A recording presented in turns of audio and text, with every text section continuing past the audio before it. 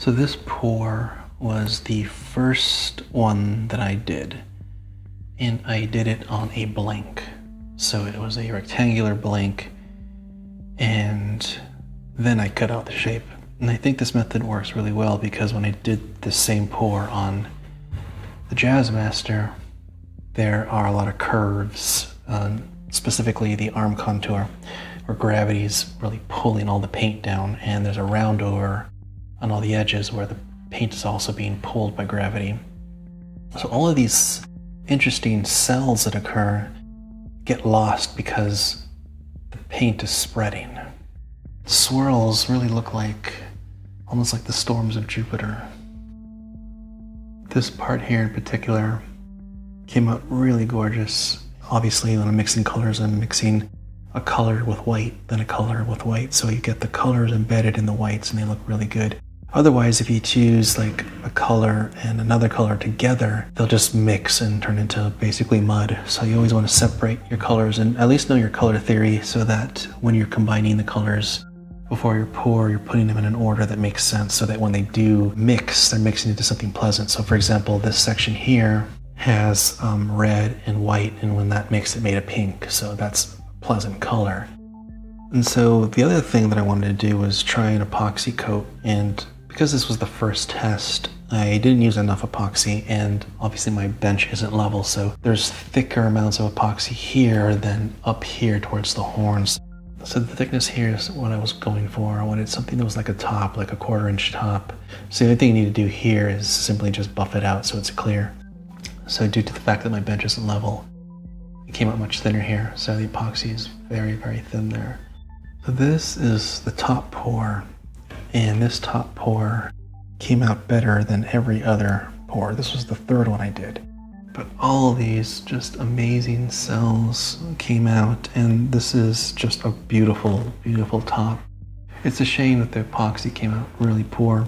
You have to deal with air bubbles with epoxy, and all these air bubbles came to the surface because, I'm just setting it overnight. So I guess overnight they came to the surface and popped. So there's these little craters here in the finish, which is really sad.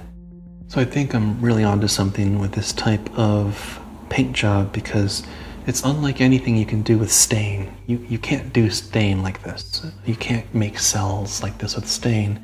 It's simply the nature of the relationship between the pigment and the silicone, which creates this interesting pattern, and it's all chaos.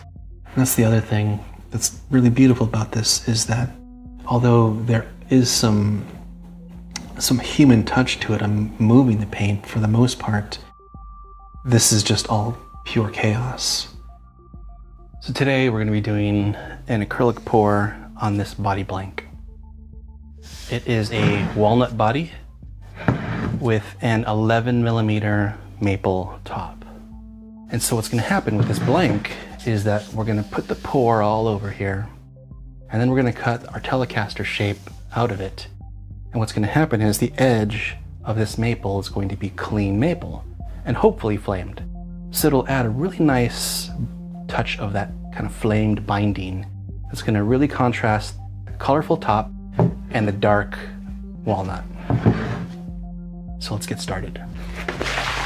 So you have to protect your bench from all the pour over. And so I'm just using this plastic, I don't know what it is, plastic sheet. And I've used this a couple of times, so I'm just going to put this here. So I'm not going to worry about visualizing the shape. I could easily maybe draw an outline of the Telecaster on this blank, but I'm not going to do that. The best part of an acrylic pour is how random it is and how chaotic it is. There's a fair amount of serendipity involved that we want to take advantage of, so I don't want to know where the shape is. We're just not going to bother with that. Cheap plastic cups from the corner store. You're going to need as many as the colors you choose, plus one for the actual pour. We're going to need a lot of white. A lot of white.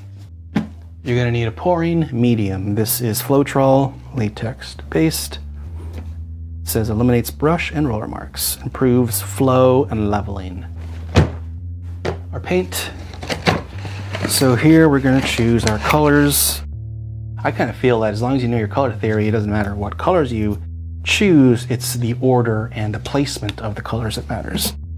Yeah, these are our colors. 1, 2, 3, 4, 5. That's what we're using. So let's do this.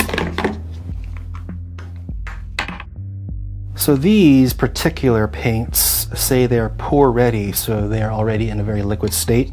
And that is actually really flowy already. I like that. You're also having to visualize the volume you're going to need for the surface area. So if I'm having 5 colors, how much or how little do I need to cover the whole thing? Okay, so I'm going to use about that much. And the other thing we want to look at is consistency. So this is a great consistency already. It's very soupy. That's what you want. You don't want it to be thick. That's great. So what I'm going to do is just really put a tiny bit of pouring medium in here. I mean, just a little bit. So here goes. You can see what I'm talking about. Just to make it a little bit more soupy, but I like that a lot. All right, I want to try out this copper color. Metallic copper. Oh yeah. Okay, now look at this. This is not soupy at all. This is a little bit thicker. Let's take a look. That right there is not even dripping off the stirring stick. So we want a lot more of the pouring medium in here. I want it to be soupy. So I don't know, 2, 3 spoonfuls. And I'm still not really dripping the way I want to drip. So I'm gonna add more.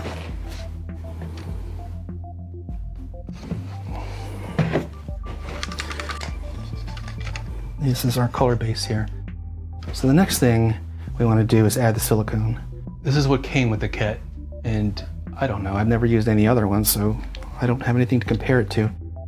And I've heard people say just put a drop in, or a drop or 2.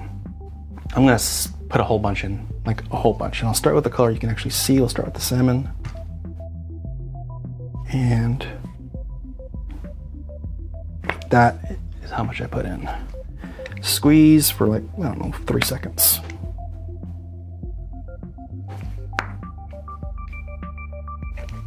And then just stir it all together till it's all mixed up. All right, so let's put the base layer on.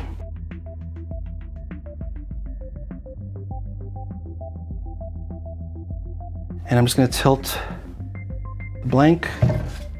So obviously we're not using a brush. You could use a palette knife, I guess. And I'm just letting gravity pull it and thin it out.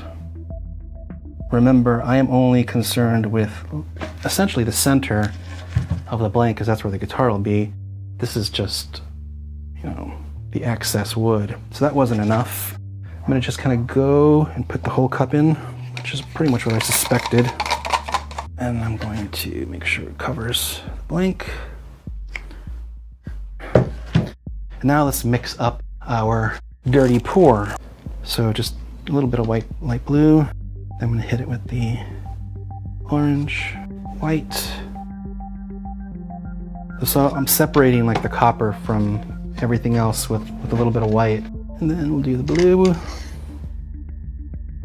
All right, so now we're going to have to do the dirty pour thing. So we're going to turn the blank over and then put the cup on and then do the flip, etc. All right. Already we're getting some pretty cool cell action there. So I'm going to just kind of do a semicircle, I think.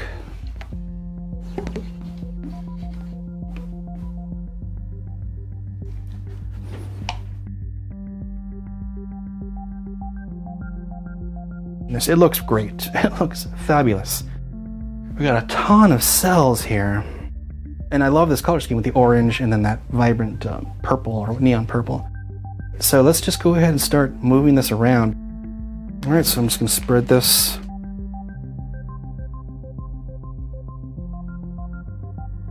So this is really interesting. I mean, look at this.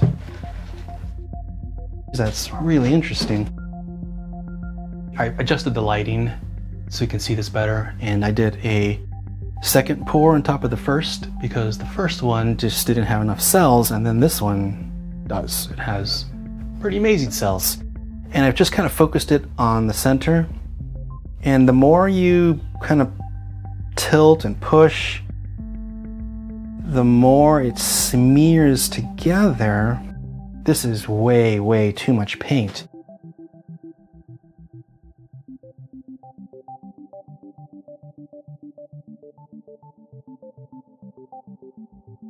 So I'm going to tilt this until I get the majority of all that thick paint off. Okay.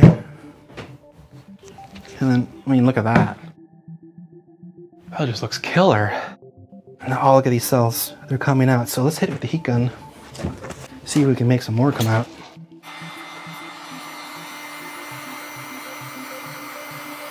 All right, check that out. There is some amazing cells happening here. The light blue over the red looks killer. Then you have blue over the white and pink here. And then all this is on top, just kind of swirled and smeared up there. This one came out pretty decent. And again, I could just tilt this blank till all the paint drips off and then just do another pour. You don't have to scrape or sand or anything. That's kind of the beauty of this. The first pour that turned out bad ends up being just the base layer. It doesn't have to be white. We have all these cells just blowing up in this corner here. Beautiful ones here in the blue. And then we have a couple of them popping up here. And I love the smeary thing up there. Now here's the deal. I used a lot of silicone. And I'm wondering if, because I used a ton of silicone, I'm getting smaller cells, like lots of tiny ones.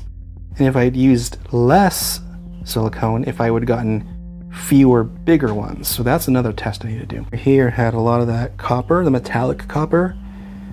And look how it mixes with the white. So that's a good color combo to remember for next time. But more impressive is when the copper mixes with the red there. That's a great color combo. And then look at these cells here. Man. And then look at these here. Look at the cells here. It's blue cells with just a tiny bit of speckle of white in them breaking through the red. And then you have more cells there. This is just gorgeous. You have the red just kind of growing out of that left corner, bleeding into sort of the sky. So it's like you have this lava bubbling up into the heavens. Cells just kind of grow out of that corner. Look at all that chaos. Thanks for watching, and take it easy.